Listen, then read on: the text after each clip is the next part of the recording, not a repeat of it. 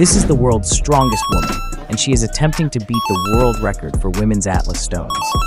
She shocked everyone at the start, flying through the smaller stones, only taking a few seconds, but then the fatigue started to set in and slow her down.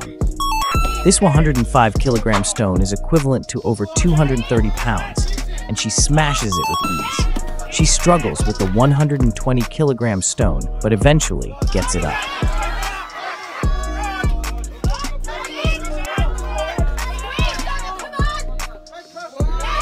But as she stopped to get some chalk, one of the stones almost falls off, but she catches it. You may be confused as to why she puts on chalk. It's because it helps with grip strength. Come on, let's go. Can she do it? Squeeze now. She was one stone short of the world record,